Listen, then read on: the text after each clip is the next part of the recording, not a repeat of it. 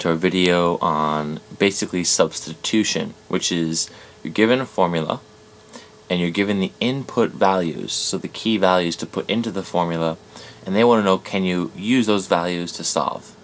So they give you the formula, nothing to memorize here, they give you the values, and essentially you're plugging in those values into the formula to see what we get. Now this is actually a pretty straightforward type of process, and in this video we're going to talk about how to plug in, not too much about why these formulas work. I prefer just to think about why the formulas make sense, but this is good practice. So here we have in the first problem, Keisha will paint one rectangular wall of her bedroom. The wall measures 10 feet by 8 feet.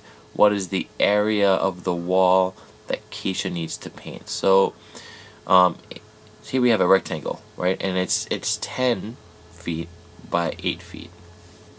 And we want to know the area. So 10 feet by 8 feet, what do?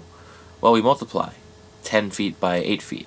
Essentially, we're finding one row of 10 feet and then multiplying it by a height of 8 feet, and that'll give us the full area inside that we need to figure out what Keisha has to paint this wall. And the formula says it right here. But let's go over that so that if there is a formula we don't remember, we can use this as a reference. A equals LXW. Well, what does that mean? Well, L, this is not a 1, careful, right? It could be 1 if the length was 1, but that's not what we have here, right? That's an L for length. And we could choose either as the length and width.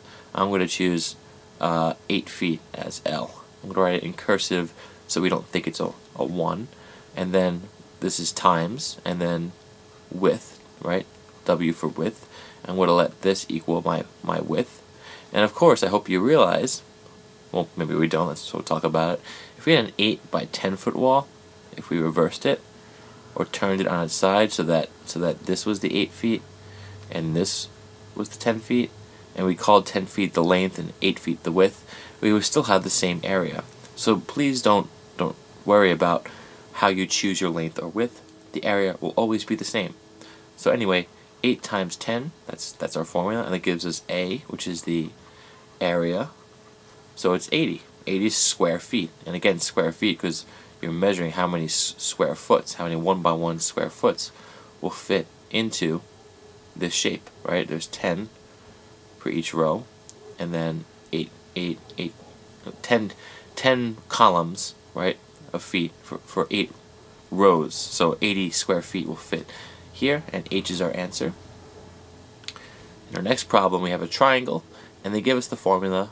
We're told Willard has a stained glass window with one triangular piece as shown below. What is the area in square inches of the triangular piece? Now you see this dotted line right here. It makes it look like we have 2 separate pieces. This whole shape is the piece. And here the formula is correct. It's given as area equals 1/2 of the base times the height, or you can think of it as base times height over 2. That's how I like to think about it, or we can do that in any combination or order. Essentially, the idea is that if I had a rectangle, just like in the last problem, and I found the total area, how would I do that? I would take 8 inches down here, the width, times, this is also what? This is the same as this height right here, so this would be 6 inches. So that would be our length. And we would say, well, the area of that rectangle is 6 by 8, right? Which is 48. Now you see 48 down here, that's not our answer because this triangle, right, is half of the rectangle. And that's why the formula is written the way it is. If you look at these 2 yellow pieces here, right, this yellow piece right here is exactly the same as this yellow piece. And this piece is the exact same as this piece right here. So if these 4 pieces are, right, these 2 pairs are identical, and all 4 of them make the rectangle, well, if I took half of those 4 pieces, I would have half of the shape. So to find the area of this triangle, I would take the area of 48, divided by 2 to get 24, right? And that's our answer. And to use the formula, instead of width and length, we say base and height. So the 8 would be what? That would be the base. So 8 times the height, which would be right here, 6, and and they give that right here on the triangle. It's the vertical height, right? Not this height here if they give it to you. That's called the hypotenuse, which we might cover in other videos. So 8 times 6 over 2, which is 48 over 2, which means 48 divided by 2, which is still 24. And that's a pretty standard triangular problem. Here we have a circle with a radius of 18 inches. R is 18, right? If we had our circle, we could set that up pretty quickly. Here's a circle. There's my radius of 18 inches, and if I do this perfectly accurately, the radius comes from the center and hits the circle. What is the circumference of the circle in terms of pi? Well, one great fact, and this is starting to pop up around Pi Day, is tau day. Well, what does that refer to? It refers to the amount of radiuses that actually wrap around the circle. And if I can draw this accurately, let's see, 2, 3, 4, 5. Oh, it's terrible. Let's try to get this radius right here. Let me go back, because if I draw this accurately, about 3 diameters go around the circle, and every diameter is 2 radius. So this would be about 6 radii would go around the circle. 3, 4, a little bit more than that, 5, 6, and a little bit extra. So 6 radiuses wrap around the circle. So if this is our radius right here, to find the circumference, right? That's the idea behind tau, which is 2 pi, right? The idea being that, well, yes, the diameter wraps around the circle pi times, but the radius will go around it 2 pi times, or about 6. I'm sorry, I'm digressing right here, but we'll make videos about tau and talk about its significance and relationship to pi, about why it might make life super easy in some calculations. But anyway, sorry about that. So the circumference formula, it's written right here. Alright? And circumference is equal to 2 pi r. Why? Because, well, there's 2 ways of looking at this. So first of all, we have what? Well, it's about 2 pi radiuses that fit around. We just showed that, right? 2 pi is a little bit bigger than 3. So 2 pi would be about 2 times pi, which is about 6, right? And then in this formula it says about 6 radiuses wrap around the circumference, right? Because we have 1, 2, 3, 4, 5, 6 radiuses. So the circumference, you would take the radius, whatever it is, 18, and then multiply it by 2 pi. Now, I would change the order around and take 18 times 2 first, right? We can change the order of multiplication. 18 times 2 is 36. And then we're not multiplying by pi, we're leaving it in terms of pi, so the answer is 36 pi. And another way of thinking about it that might be a little bit less wordy, because I think I was rambling here, is that the diameter of a circle is the length that goes across, through the middle. Sorry, that's the diameter. So the diameter in this case is 36, right? And a circle has an amazing property, not just with the radiuses, but with diameters. If 6 radiuses wrap around the circumference of a circle, then half as many diameters will, right? Because the diameter is twice as long. So it's about 3 and a little bit more. Here's our 0.14 this little bit right here I'm trying to say is, that little bit right there is about 0.1415, right? It's a little bit left over. So when you think of the circumference of a circle, you can think of it as the diameter, which is 36, times pi. That is what circumference is. Here's another problem. Notice it's also about a piece of rectangular wood where the length is 8 feet and the width is 1/2 of the length. So if the length is 8 feet, the width is half of that. How do you find that? Well, you can multiply 1/2 by 8 or take 8 and divide it by 2. And either way we get the width as 4 feet. We want to know what the area is. Now the formula they write looks like something like this. Wow, handwriting's a little off. You see it right here. This is saying area is equal to length times width.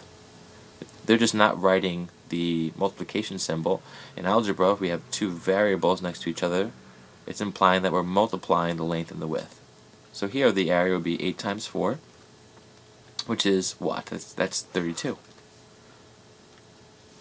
In this problem, Andy walks at a rate r of 4 miles per hour. So that's our rate. 4 miles per hour. What is the distance? So that's our unknown. That she walks in the time t of 3 hours. So t is time, and it's 3 hours. Now distance is, the formula is right here. It says d equals rt, which means distance equals the rate you're going times the amount of time you're traveling, which is how you naturally figure out how far you're going. Well, how fast am I going? Well, I'm going 4 miles per hour. And how long am I going for? Well, I'm going 3 hours. So every hour I'm going to go 4 miles per hour. And you could think of this as 4 miles per hour times 3 hours. And that's going to equal 12 miles. In a sense, we're multiplying by h and dividing by h as well, which is hours. And we don't have to think about them because hours over hours is just 1. So really this is just 12 miles. And that's our answer, C. In this problem right here, we've got to figure out the situation for Rachel. She's in her garden. She has a water barrel shaped like a cylinder.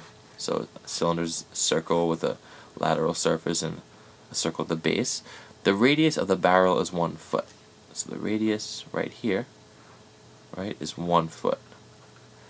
And the height is 4 feet. The height is considered the distance between the two circles, It's 4 feet.